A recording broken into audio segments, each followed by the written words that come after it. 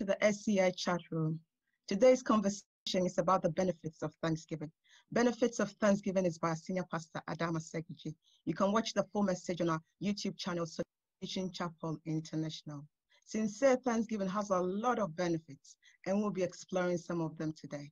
My name is Margaret, and joining me for the conversation are Ella, Pastor Halima, and Shingi. Welcome to the chat room, Pastor Halima. Thank you. Thank you for welcoming me, Margaret, and the rest of the team. Thank you. It's a pleasure to have you. Welcome to the chat room, Ella. Thanks for having me. Hello, Pastor Lima. Hello, Shingi. Thank you, Margaret. To the chat room, Shingi. Hi, nice to see you, Margaret and Ella and Halima. It's always good to meet up with you guys. Thank you. Good to see you. How important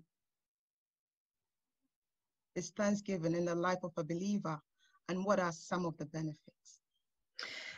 I was really touched when Pastor mentioned that Thanksgiving is demanded by God.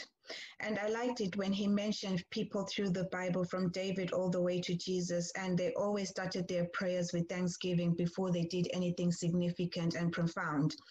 And Thanksgiving brings us into the presence of God. It calms our spirit. God welcomes a thankful person. It brings us into his presence. It multiplies everything. It has the power to liberate somebody else as well. So Thanksgiving, a spirit of gratitude, is something that always pleases God. It blesses him, and it draws us closer to him. Thank you, Shingi. What are your thoughts, Ella? Well, when it comes to Thanksgiving, the Bible tells us in Psalm 100, telling us about entering his gates with thanksgiving and entering into his courts with praise. When we develop that attitude of thanking God, if we don't even mention God, let's say your father, your mother, your friends do something for you, and you're not able to say thank you. You can imagine if that friend wanted to say, oh yeah, I'm going to give this person, I'm going to help this person again.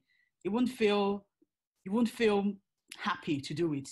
You might feel obliged, you might feel obligated to, but with thanksgiving, the Bible tells us about entering his gates with thanksgiving, tells us about entering his courts with praise. When you come into, like Shingi has said, you're able to come into his presence. Thanksgiving brings us into the presence of God. When you start to thank God, the praises flow after that, because it's joy. Pastor mentioned in his message that there's joy in thanking God. You need joy to thank God. You can't have a sad face. You can't have a sad demeanor. You can't be in a depressed state and want to thank God. So thanking God is like the air that we breathe. Is absolutely necessary for our existence, for us to dwell in his presence. Thank you. Thanking God is absolutely necessary for our existence. I like that. Wow. And like you said, this has been such a profound message, the attitude of thanksgiving. You see, when Pastor was teaching this message, like you've all said, Sister Shingi, Sister Ella, the things they've mentioned, Thanksgiving is profound. And besides that, Thanksgiving must be an attitude. It must be an attitude. Sister Shingi mentioned that Thanksgiving is a commandment. It's required of us by God. It's not something that we can wade away from, because if we do, there are consequences. And if we don't, there are consequences. And if we do, there are benefits. So it's profound. It's important. Sister Ella mentioned that. Let's put the idea of thanking God only first on the side. And she said, even if it's to your friends, your mother, your workplace, or your parents, your own children thanking you, or the attitude they have of being grateful. The one thing that brings out from what Sister Ella said is that when we have an attitude of thanksgiving, in essence, we actually have the key for more. When we give thanks, it opens doors for more. So with some of the benefits, like in the Bible, in the book of Psalms, when we read about David, or when you hear about Jesus and his attitude of thanksgiving, every time they gave thanks, what they gave thanks God for was multiplied. So every time we thank God, the attitude is a way of getting more. So we might not be, something profound the pastor said in the preaching of this message was, there are things we have achieved in life that you wonder, how did this even come about? Because I didn't even pray for it. The reason was because your attitude of giving thanks to God always has multiplied you in other areas that you did not even delve into at that point. But because God has seen your gratefulness for all things at all times, then he is blessing you. So we can't, it has to be an attitude, and it has to be at all times. It doesn't matter the consequences, it doesn't matter the circumstance, whatever you're going through, a good time, a bad time, give thanks to God always, always. I think the key I've taken from all you've said is that Thanksgiving is absolutely necessary for our daily living. And thank you for the input. There is something the pastor said. He said that we shouldn't allow wherever we find ourselves or whatever we find ourselves in to stop us from giving thanks. He used the scripture of Paul and Silas in prison, and they began to pray and sing praises, and the prison doors were opened.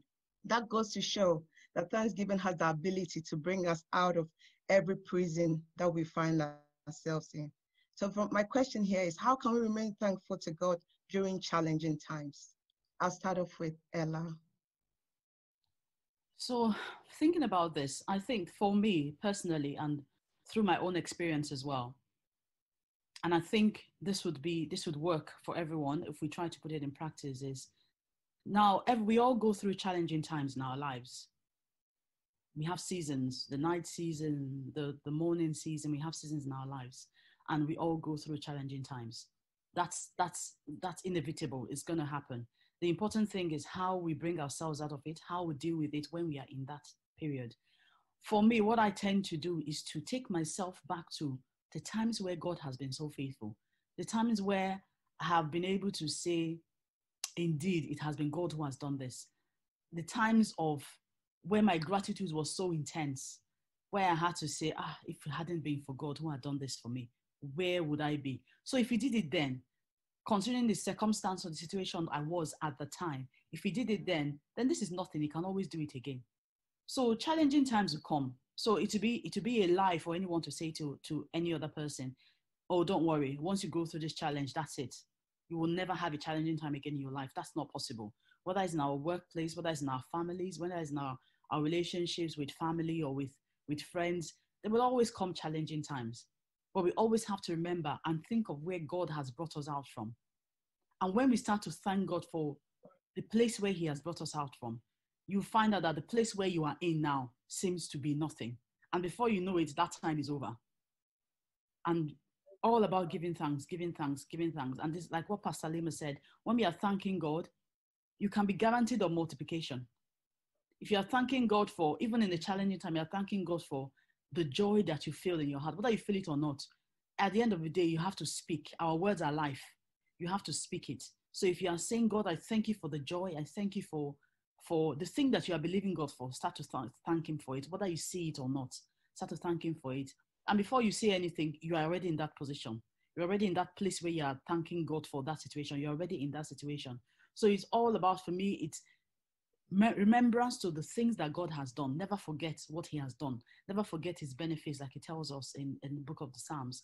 Don't forget his benefits. Don't forget, all the things that he has done. If you bring to remembrance all the things that he has done, you will know that of a surety, this is just a phase and it will pass, as long as we keep thanking God for it. Like you say, it's a demand. God demands that we thank him for it. If he didn't demand it, he won't say to the lepers, where are the other 9?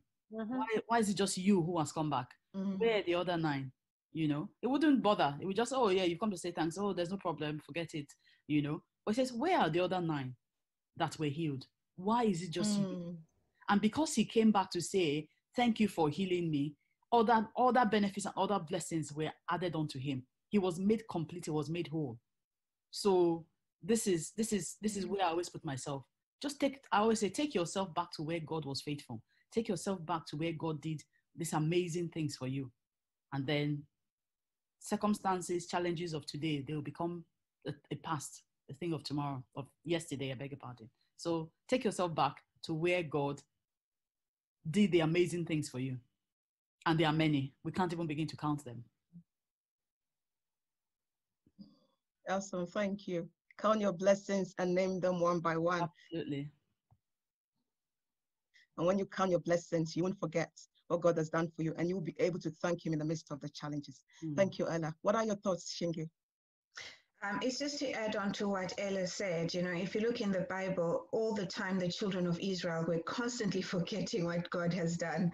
The children of Israel were taken through the desert, they were led out of Egypt, but God always had to remind them. And as human beings, that's our flaw. We are so quick to forget about what God has done. So it's like Ella said, it's just remembering where he has taken you from. If he sent Jesus, his son, to die for us on the cross while we were still sinners, when we had nothing, what more now when we believe in him? So it's remembering the faithfulness, his promises to us, that if he can give us his son while we are still sinners, what more can he do in the situation now when we believe in him, when we have declared him the Lord and Savior? So I always like to just take a pause, remember who he is. And I always like what some people always said. It was a friend of mine, she always said that in difficult times when you're praising God, we tend to tell God of the problems, but I like to tell my problems about who God is, and pray and thank him and remind my problems and my enemies who is my Father, who is my God, and I honor him in that way. Awesome. Thank you. Tell your problems who God is, not the other way around. Our Amen. God is bigger than those problems. Absolutely. I really like that. Thank you for sharing your thoughts, Shingi. What about you, Pastor Halima? Wow. It's splendid to hear everybody speak, and from such grateful hearts, you can see people and the encounter with the word of God and being sharpened to being grateful. There's so much, and in emphasis to everything that Ella and Sister Shingi have said, for me, Thanksgiving, like I said, must be an attitude. And when it's an attitude, the problem of the season or the time does not matter. Like Shingi said, once it's an attitude, you are grateful when you have, because you have, and you know who has given you, because you already have an encounter with the word of God that says, what is it that you have that God has not given you? So you know, you're grateful because you know you're grateful to a God that has given. Now, on the other hand, there are times when we find ourselves on the encounter of issues, confrontations, whatever the supplication that it could be at a time. He is the God that says you will go through the fire. So the fire will be there. You will go through it. But he's a God who promises that he will be with you in the fire. So whatever the fire, he is going to be with you. So one thing is, I will always be grateful to God. We can only be grateful to God because we know who he is. We know his promises. We believe in his promises. We have faith in his promises. Being thankful can only be an attitude because you have faith in that attitude. You have faith in the person that you're being grateful to. Look at your children, the ones that have children by God's grace. They count on you. The little ones, they count on the parents. They have no clue, no idea of any other way. That's who we should become. No wonder the kingdom of God is for those who are like little children, because the attitude of faith can only be like a child. It's an attitude of faith to this God who says, you will go through the fire, but even when you go through the fire, just be grateful. Be grateful because God will be with you. You will not burn. There will be no, spark of flame on you. Your hair, your body will not smell of it. Your clothes will not smell of it. How can that be? Only by faith. And God says, without faith, we cannot please him. So it all comes together to one thing. It's an attitude. The attitude can only be developed by our faith in God's promises in our lives. Understanding those promises also, so that when you're being grateful because you know this God. Encountering with his word. You know this God that you read, David, the book of Psalms, beautiful Psalms, always thanking God, always calling on everyone. Be one. Remember, Pastor was preaching on this message and he was speaking about your thanksgiving will liberate others. Your thanksgiving, like Paul and Silas, it will take others out of prison. So your challenge, your situation must take people out of prison. And how? Only by thanking God. People need to find us as Christian women, Christian children, Christian mothers, Christian fathers, Christian adults, Christian youth that are grateful even in the most difficult time. They must see the difference. When we give thanks, the Bible says, God says he is with us. He will multiply us. Have faith in that. Have faith in God because he loads us daily with benefits. Sister Ella said something very important. Recall to mind. Take yourself back. Unless you really take yourself back, you can never see what God has done. And if he did it yesterday, why do you think he can't do this? Sister Shinki said something important. He gave his only son for you when you were a sinner. That to me was beautiful. When I was not worthy, he gave his most important treasure, his son. Can I really give, as humans, will you give your son to the sinner in prison, the whoever, the bad names they have been called? Would you? But God did for you and I. So he is worthy of our praise and our thanksgiving at all times, irrespective of the situation. Yeah. Thank you. Awesome. Thank you, Pastor. And he gave his son. So what else when he gave out of it is that thanksgiving is an attitude.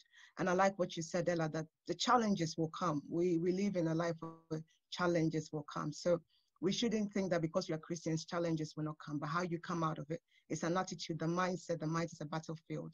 So if we go through it and hold on to, because for me, what has worked for me is that at times when I find myself in challenges, and my mind is running around, I start by pleading the blood of Jesus on my mind, just to stabilize my mind for starters.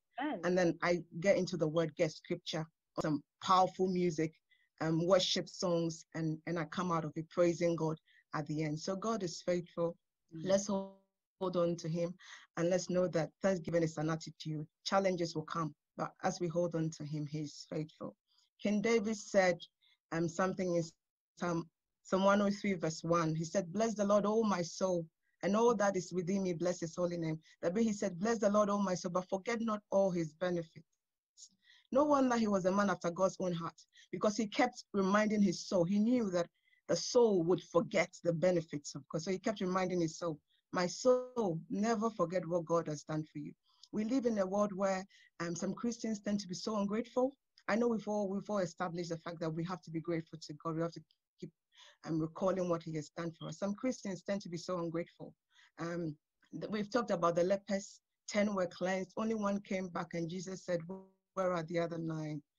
And people come to church. They want something. They come every day because they need something. They come in on a Thursday service, on a Sunday service, coming in early, setting up, and all that. When the blessing comes or when the miracle happens, you don't see them again in church. And I'm wondering, why is it that when we want something from God, we come, he gives it to us, but when we have received it, we don't want to come back to him and give him all the glory. So my question is, why do you think some Christians are ungrateful?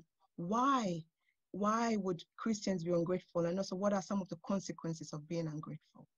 I'll start off with Pastor Halima. You see, along the conversations, we have talked about attitude, and ungratefulness storms out of an attitude.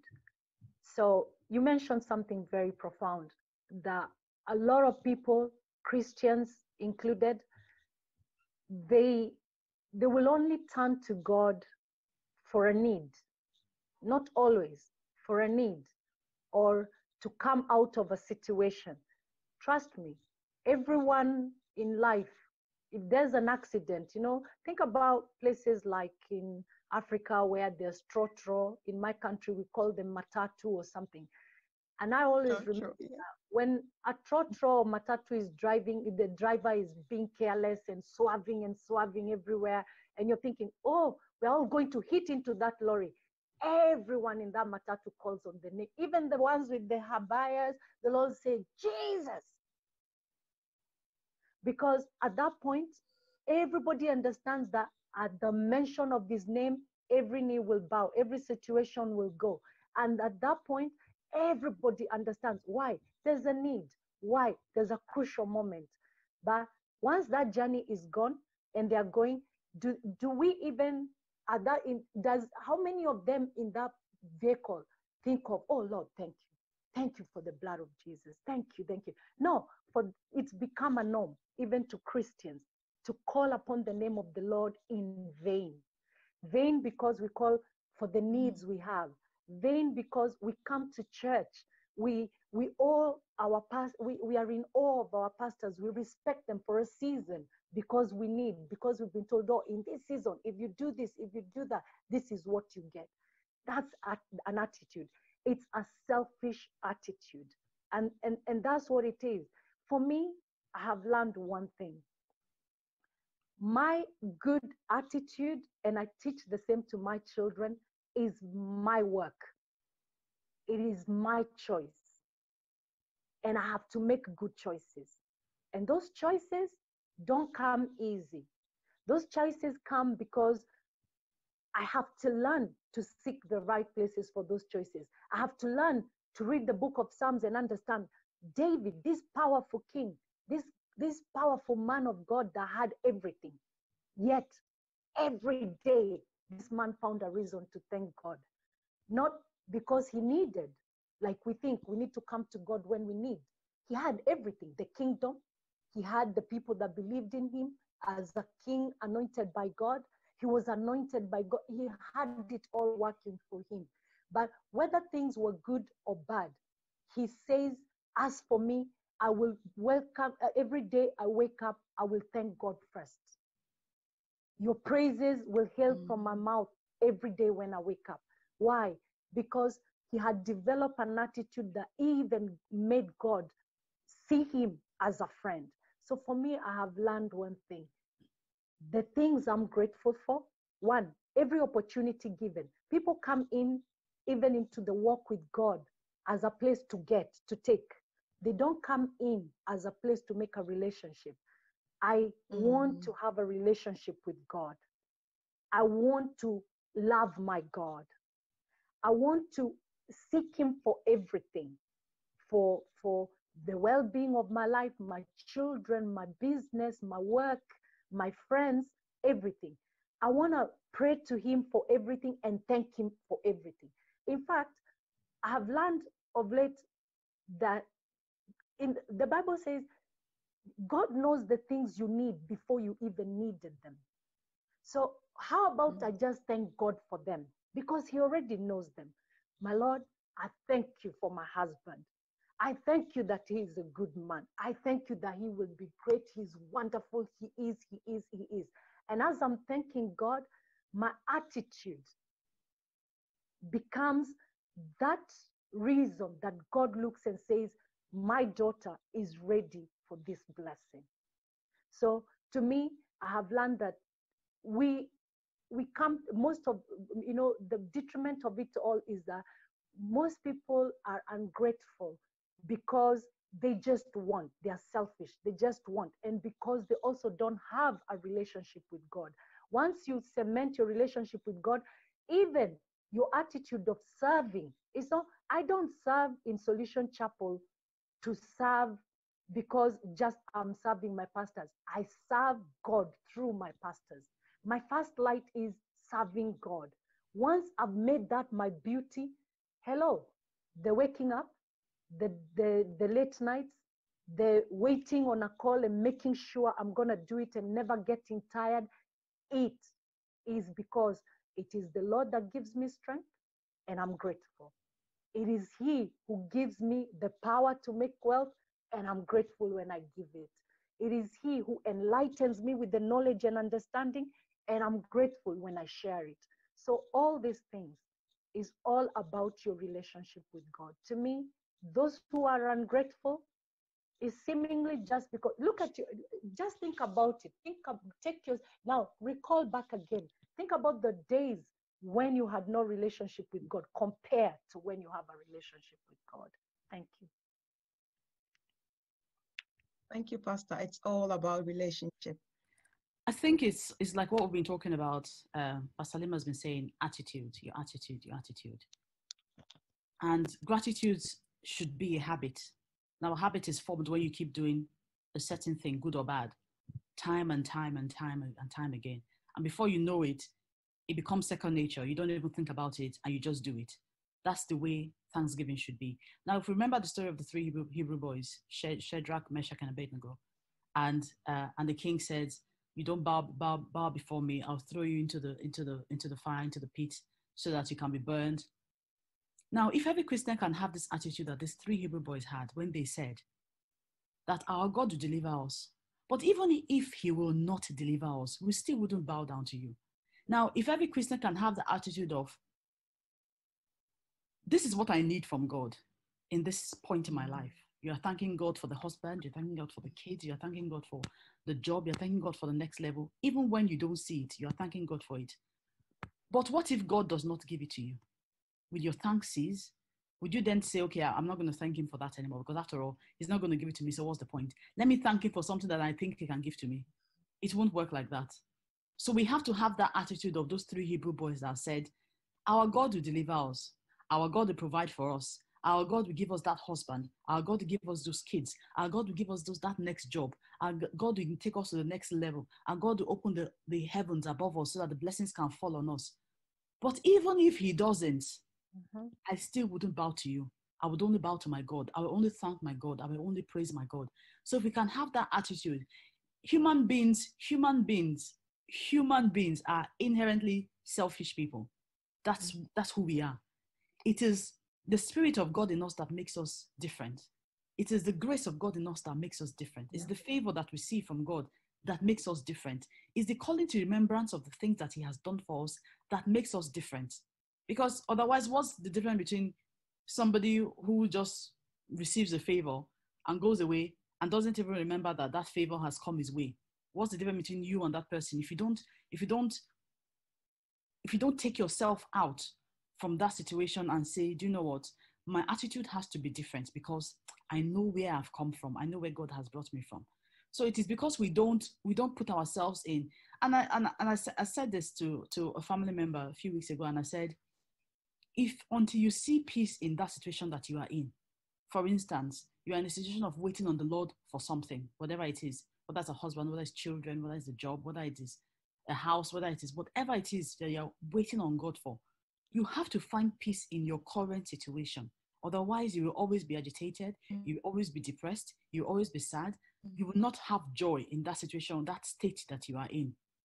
Now, if you don't have joy, we know, like our pastor said, if you don't have joy, how are you going to thank God? How is Thanksgiving going to come through a depressed state of being?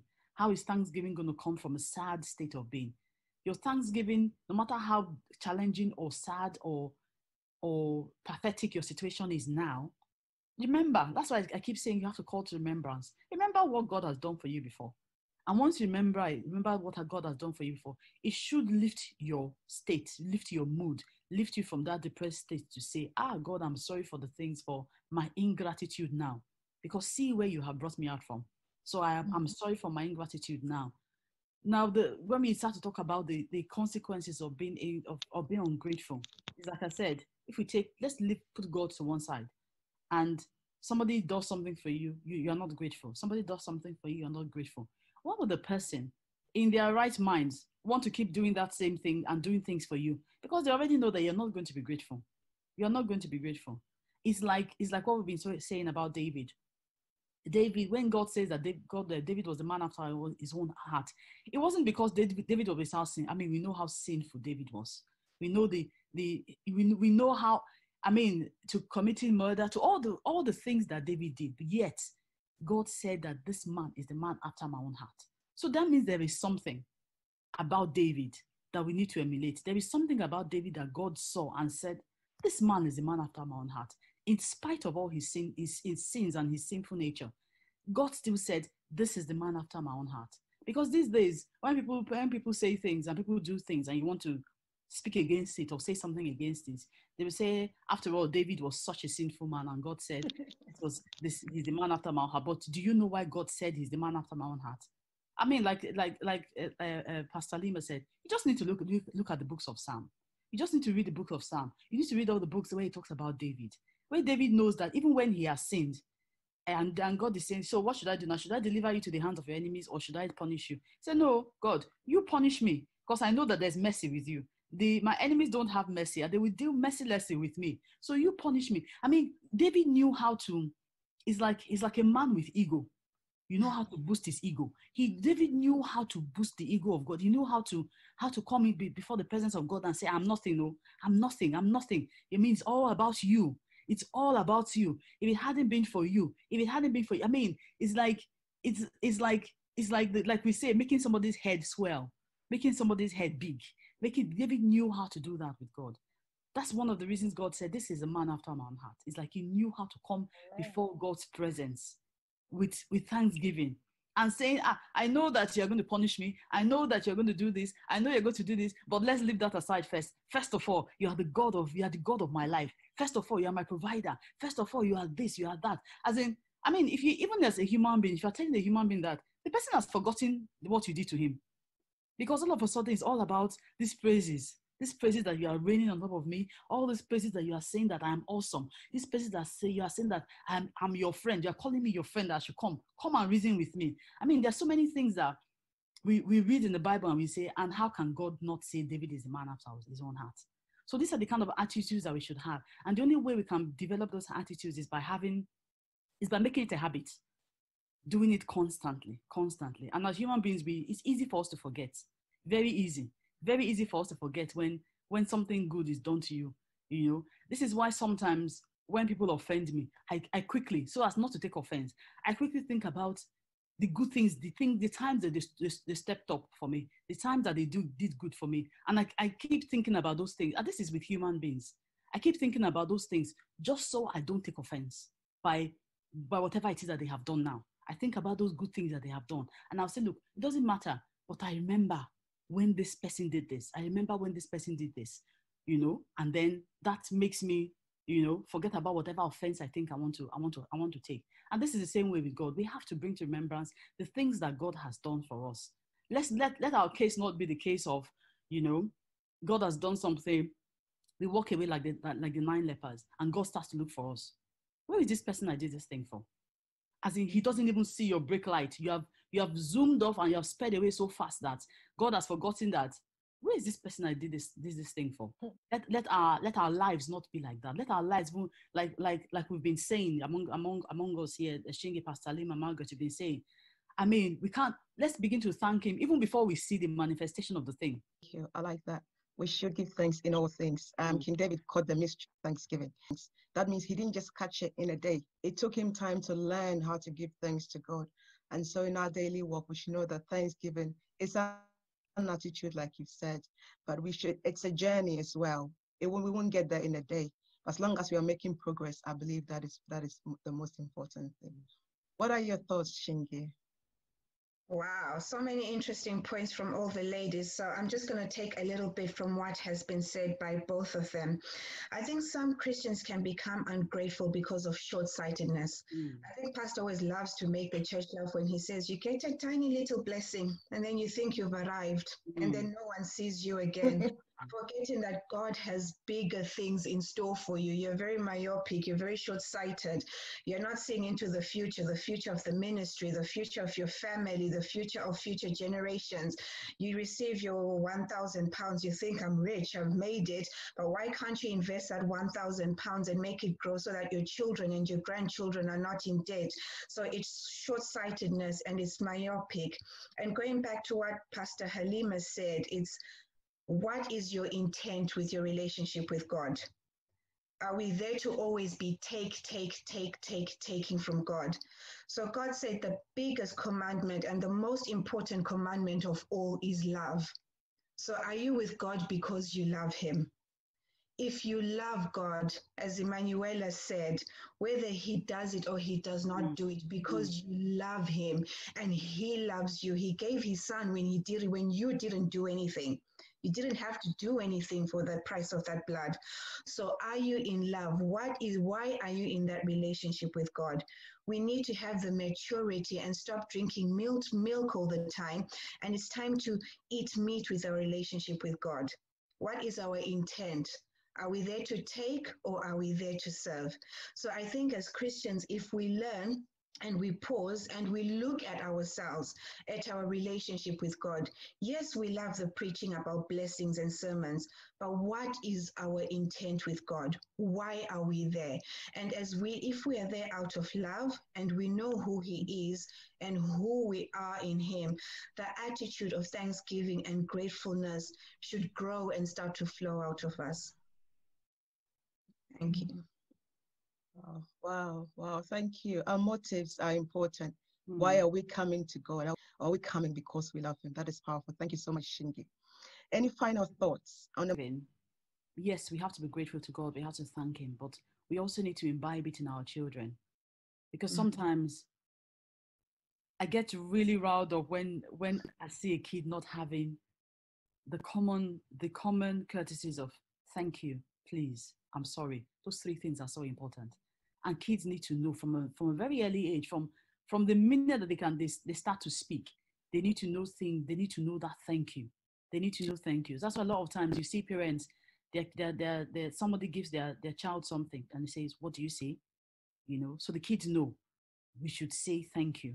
So it's something that we need to imbibe in our children as well. So that, and when they see us being thankful to other people, to other human beings, see us being thankful to God, they learn from that. If we don't imbibe that, if we are not doing it ourselves, how do we want our children to pick up those habits? So I just feel that we need to start, everything that we need to see in our society, everything that we need to see in the larger world has to start from inside our homes. That's the only way that people can then begin to spread the love, spread the gratitude, spread all these good things that we learned from inside, and then the children can take them out. And that's the way I believe that, we can begin to grow in these things and spread it across the world. We have to set good examples for our children. We have to live a life of gratitude, and we have to know that in life it won't be all rosy. He hasn't promised us that it will be all rosy, but one thing he has said to us, that he will be with us always. So we know that even in any challenge, we know that he is with us. And if there's nothing to thank God for, to say that thank you, Lord, that you're with me. Thank you that your spirit is in me, and daily you are with me. So this has been an interesting discussion. Thank you so much, ladies, for taking the time to join me in the chat room today. And to our viewers, thank you so much for joining us. Thank you for watching. Until we come your way again, remain grateful to God for all that he has done.